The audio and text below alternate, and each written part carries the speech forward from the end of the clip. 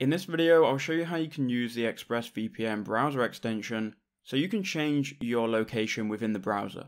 Now what you first need to do, you first need a plan on ExpressVPN. So if you don't already have one, I'll leave a link in the description below so you can go and get one through my link.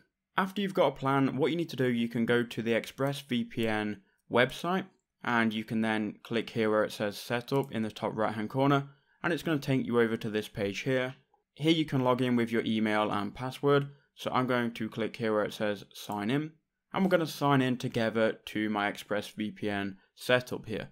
Now once you're here, what you want to do is scroll down and you're going to see and have some options here. So you can install it to Windows, Mac, and all of these different options. But what we're going to do is we're going to install it to a browser. Specifically in this video, I'm going to install it to Google Chrome. So just click on Google Chrome. It's then going to open up this window here, and we can click on this button, which is going to redirect us to the Google Chrome web store.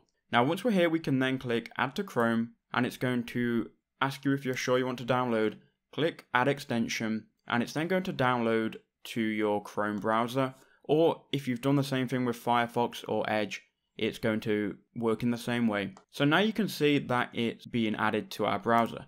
So now what we can do, we can go and click on the VPN, and we now need to set it up with our computer. So we can continue through this, we can click continue, and then continue again, and then OK. And now we should have ExpressVPN working. Now if you downloaded it from using the backend link in the setup, I don't actually believe that you have to do anything else. It should just now be working. And we can go and connect to a location. So I'm going to just connect to the smart location here, which is Singapore. We're just going to wait for it to connect here. And after it's done that, you can see now we are connected to Singapore. Now one thing to note, this is going to encrypt all of your internet traffic and not just the traffic on Chrome. So it works well, and you can connect, you can see here VPN connected, you can connect without ever leaving your Google Chrome. So I hope that video helped you out. That's how you install and that's how you use it.